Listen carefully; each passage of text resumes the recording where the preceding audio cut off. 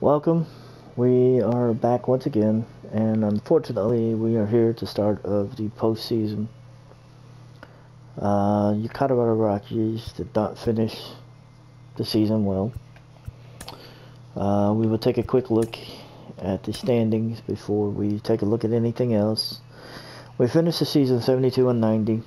The Dodgers finished 106 and 56. The Padres won the wild card at 99 and 63. Giants finished at 82 and 80. The Diamondbacks finished at 66 and 96.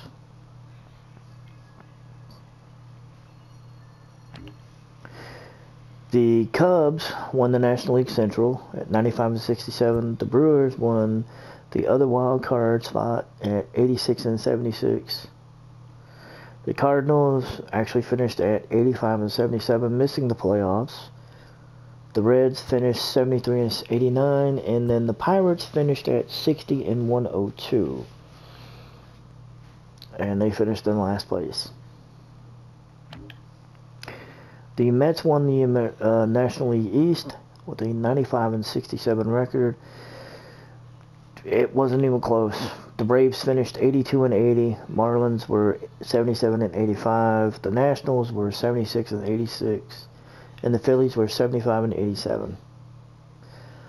Mets were 13 games over the Braves. It just doesn't get any crazier than that. As for the wild card, the Padres and the Brewers won. The Cardinals did have a shot at making the wild card, but they fell one game back. The Braves were 4 games back. The Giants were 4 games back. We finished at 14 games behind, so unfortunately for us, we had no shot at making it. The American League East, the Red Sox finished 103 and 59. They won the East. The Yankees got a wild card spot in the American League. They finished 88 and 74. They finished 15 games behind the Red Sox. The Blue Jays finished 80 and 82, 23 games back. The Orioles finished 75 and 87, 28 games back, and the Rays finished 67 and 95, 30 games back. The American League Central, the Twins ended up winning the division with 98 wins and 64 losses.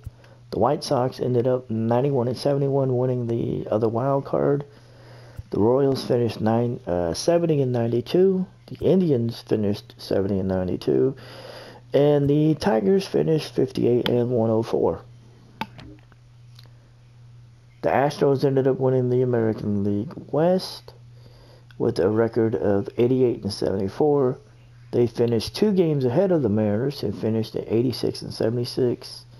The Angels were 76 and 86. The Athletics were 76 and 86. And the Texas Rangers finished 75 and 87. The wild card was, like I said, the White Sox and the Yankees. The Mariners did finish 2 games behind the Yankees. The Blue Jays were 8 games back, so really it was just the Mariners that were making a push. Everybody else kind of just floated through the season. So it's going to be the Yankees and the White Sox and the American League wild card. The National League is going to be Milwaukee and San Diego. The Dodgers will host the National League wild card. Boston will host the American League. Minnesota and Houston will play in one and the other ALDS, and the Mets and the Cubs will play in the other. We're going to take a quick peek at the standings. Our stats for the players. We're going to highlight probably the top 5 or 10 in average. Top 5, the number 1 in average was Christian Arroyo. We made a late season trade for him. He ended up playing 31 games for us, ended up finishing with a 333 average. Michael Brantley, who was another season pickup for us, he ended up playing in 154 games, ended up with a 313 average. We actually had 4 guys who hit 300 or above. We had a backup catcher who actually only appeared in 10 games, but he hit for 300. Maikel Franco ends up also hitting for 300. Charlie Blackmon falls off to 296. That was actually, let me see, it was actually better than what he hit last year. He hit 281 last year, so his average actually went up by 15. So that's not too bad. Josh Fuentes hit 292. Gleyber Torres hit 289. And Maurice McGuire, who was a late season pickup, hit 257. Sam Hilliard hit 248. CJ Cron hit 247. And then Garrett Hampson hit 244. And that was pretty much it for anybody that we have left on here that hit for us. That was actually very sad. Steven Matz and Kyle Freeland led the team in victories this year. Matz went 12-12. Freeland went 12-7. Armando Marquez, our ace, unfortunately, only went 9-10.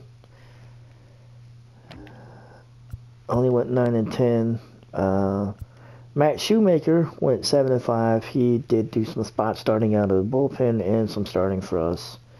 Overall, Merrill Kelly went 5-14. To say that it was a bad season for Kelly would be an understatement. That looks like a trade, that looks like a deal that we should have, I don't know. Kelly is going to be somebody that, honestly, we're going to have to retool our starting pitching. Merrill Kelly, we'll probably be looking to shop Merrill Kelly, even though he's still in a contract. Marquez, I don't know, because we do have one more year left with him. He's really good, but it's just the fact that we can't seem to put enough. We can't seem to be able to put up enough runs to get his record, because he has a 1.33 WHIP. He has a 1.33 WHIP, and I mean, for the starting pitchers, that's a pretty damn high WHIP. That's a pretty good WHIP. I mean, you know, you got Steven Matz is at 119. You got Merrill Kelly's at 120. Kyle Freeland's at 130. And then Marquez is at 133. So out of all of our starting pitchers, only Freeland, who had 12 wins, Kelly, who only had 5, and then Matz, who also had 12 wins, has a better WHIP than Marquez. So I don't know. We're gonna have to look at what we're gonna do with the with this next year, with this on the off season, because we've got to do something.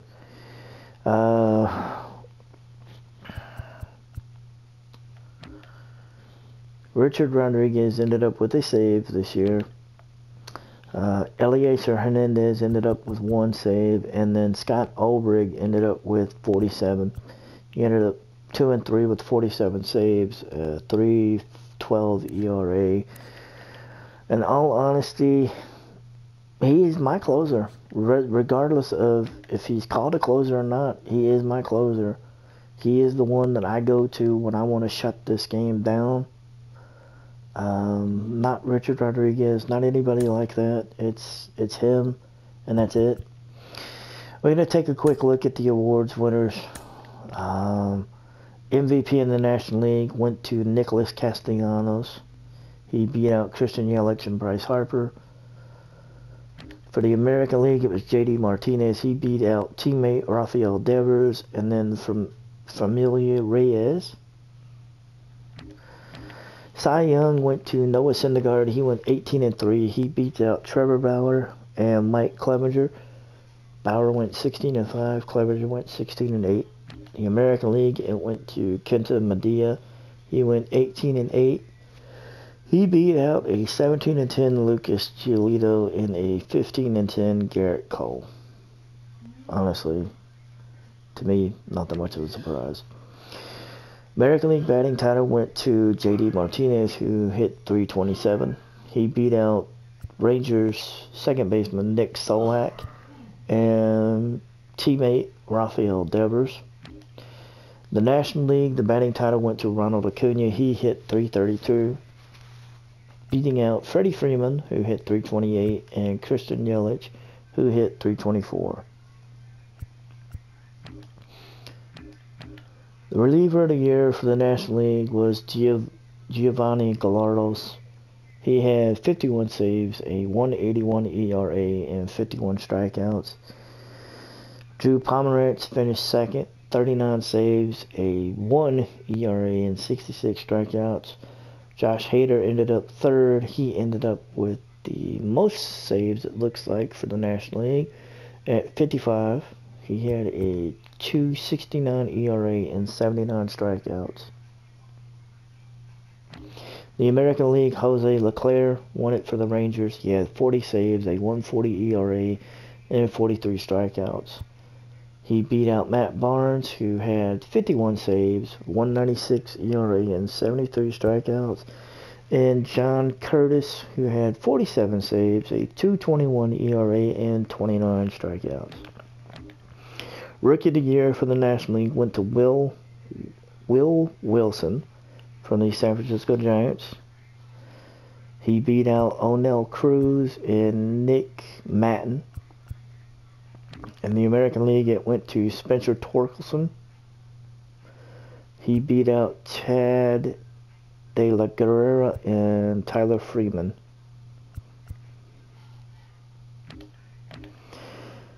Hank Aaron Award for the National League went to Christian Yelich. He beat out Ronald Acuna and Freddie Freeman. The American League, it went to J.D. Martinez. He beat out Rafael Devers and Yandor Alvarez. Gold Glove for pitchers. National League, it went to Tyler Hendricks. We're going to run through the Gold Gloves here for just the National League, and then we'll go back to the American League. For the catchers, it was Wilson Ramos. Freddie Freeman won it for the first baseman. Adam Frazier won it for second. He actually won back-to-back, as he won last year. Kebron Hayes won it for third.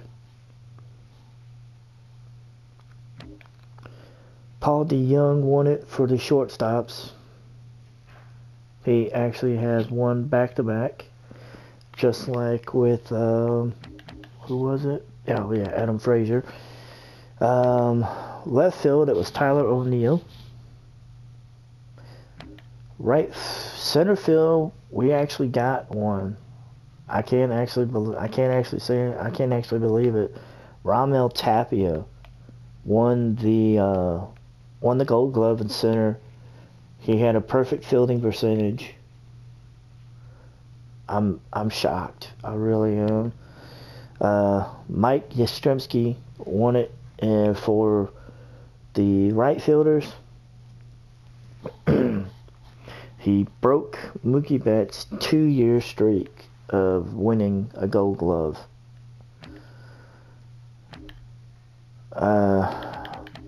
Alright, so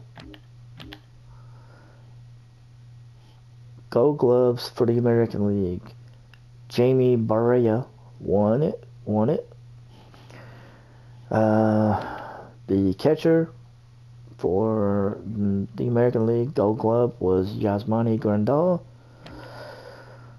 First baseman, Seth Brown. Second base was David Fletcher. Third base was Sheldon Lewis. Shortstop was Andrelton Simmons. He beat out Alberto Mondesi, who was trying to win back-to-back. Left field went to Stanton. Center went to Byron Buxton. And right field went to Joey Gallo. So, Silver Sluggers for the American League. The DH, it went to Famio Reyes. Catchers, Yasmani Grandal. He won back-to-back now. Vladimir Guerrero Jr. won it for first baseman. DJ LeMahieu won it for the second baseman. Rafael Devers won it for third. Corey Seager won it for short. JD Martinez, Jordan Alonso, and Gracio Stanton won it for the outfield. We will move on to the National League now, as Will Smith won the Silver Slugger for the catchers in the National League. First baseman, it went to Freddie Freeman. Second, it went to Brandon Lowe. Third went to Chris Bryant. Shortstop went to Fernando Tatis Jr. Outfield, one spot went to Nicholas Castellanos. Bryce Harper got the other one. And Ronald Acuna got the third. And he won back-to-back Silver Sluggers, as he won last year. As it stands right now, the postseason is just getting started, so of course, no MVP, no World Series MVP. So, we've got the start of the postseason coming, and you will see that here shortly as we get ready to kick off the postseason run and see what happens. And you will see that here for MLB The Show 21 with the Colorado Rockies franchise. Alright, welcome. We are back, and it's time for the National League wildcard game between Milwaukee and San Diego. The American League wildcard game will be up on the next day, and that will be Chicago and New York. The first game up is going to be Brandon Woodruff versus Blake Snell. The next game up, it will be Garrett Cole versus Lucas Giolito. Both wild card spots have now officially been filled, as Milwaukee beat San Diego and the Yankees beat the White Sox. Milwaukee won the game 7-3. Woodruff got the win, Snell got the loss. And for the Yankees, they won 5-4. Garrett Cole got the win, Giolito got the loss, and Chad Green ended up picking up the save. We will start the postseason run for the National League first, as it will be Chicago versus the Mets, and then the Brewers versus LA. The American League will then start the next day as we pick up games to the next games for the wild card, or for the division series. So we are now up to October 16th. It is the Yankees and the Astros both have a 2-0 series lead in the American League. The Mets are up 2-0 on the Cubs, and Milwaukee and the Dodgers are tied at 1 game apiece. As we keep moving forward, okay. The Mets ended up winning 3-0 over the Cubs. The Dodgers ended up winning 3-1 over Milwaukee. The American League is now tied at 2 games apiece, as, well, now it gets interesting.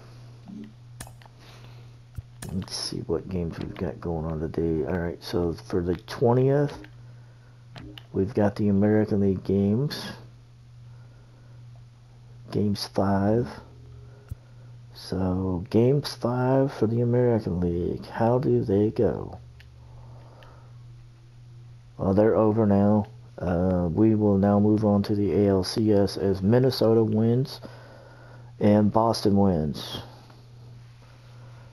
Boston keeps the Yankees from the ALCS, and Minnesota takes down Houston. and a little bit of a surprise. So it will be games 1 in the American League and National League. I believe this will be the National League will get things started. Then the American League will kick it off with the National League playing games 2. So the Dodgers and the Mets here in game 1. Game 1 goes to the Dodgers.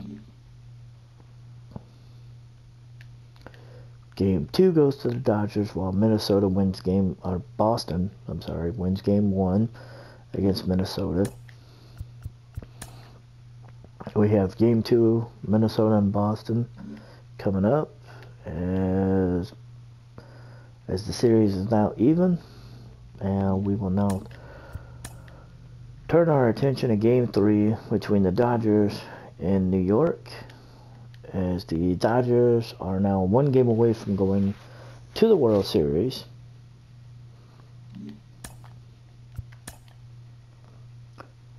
They will look to close it out today as May takes the mound against Stroman. Chris Sale and Jose Barrios will take the mound in the American League game, and somebody will take the lead for game 3, while the Dodgers possibly could walk away and walk into the World Series. The Mets stave off elimination, picking up the victory. Minnesota picks up the win against Boston, and it's 2-1.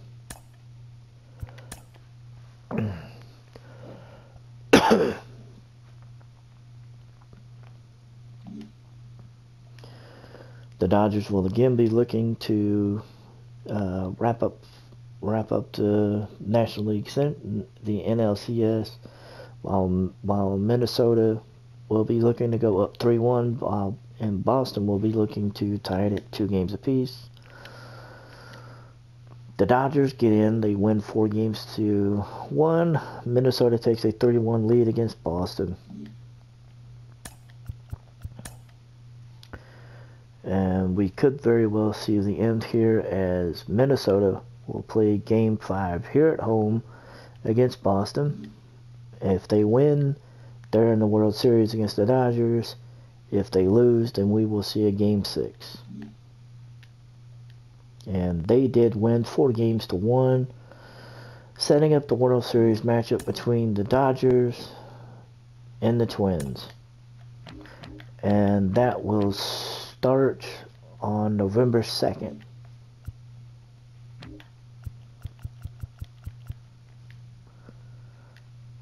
That will start November 2nd.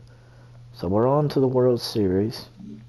Game 1, November 2nd, Jose Barrios versus Trevor Bauer. Game 1 goes to the Dodgers, 10-7. Game 2, it will be Kenta Medea versus... Okay, Trevor Bauer again. What the hell? No, maybe not. Let me see.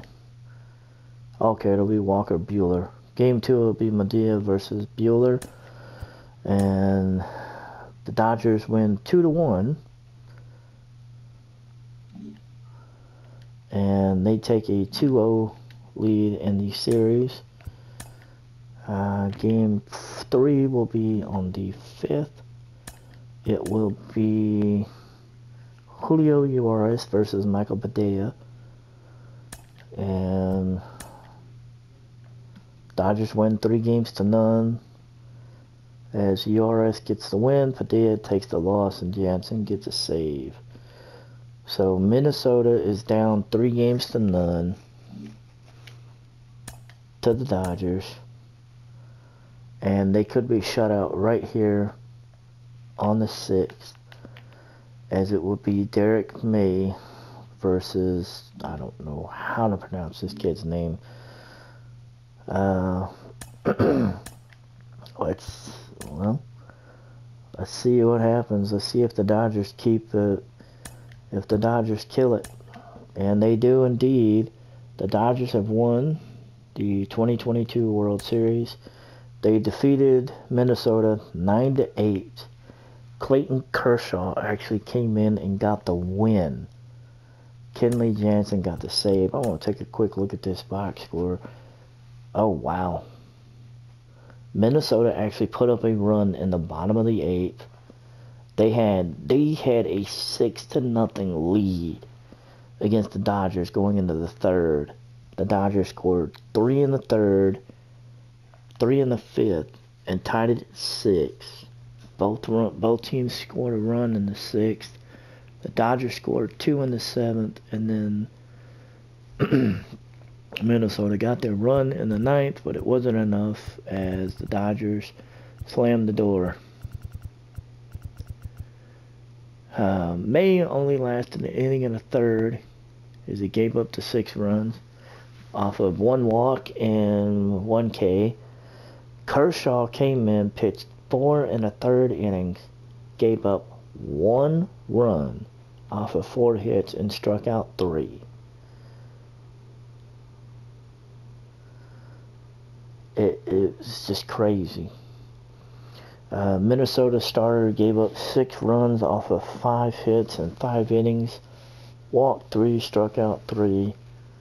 Thorpe ended up getting credited with the loss. He went an inning and a third, gave up 3 runs off of 3 hits, walked 1, struck out 1, and the LA Dodgers did it again. They win the series 4-0.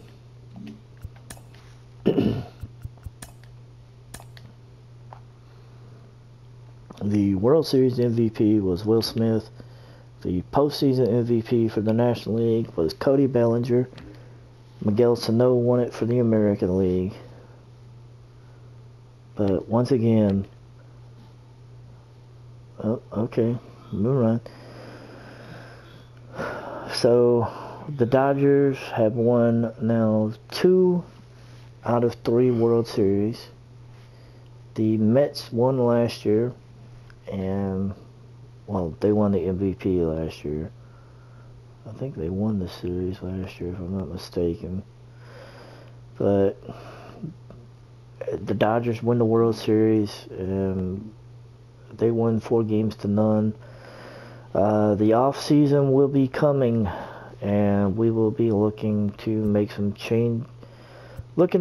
moves here as we get ready to move on to year number 3, and pray to God that I can finish better. I mean, I finished better this year than I did last year. I increased my wins by 9. I increased my wins by 9, but it still wasn't enough to win. It still wasn't enough, so I don't know. I don't know what I'm gonna do. It's gonna be interesting. But that's gonna be it for this episode. We will move on to the postseason, and we will have coverage of the postseason. Sorry. We have coverage of the off season. We'll see what happens as we get ready to build up for season 3.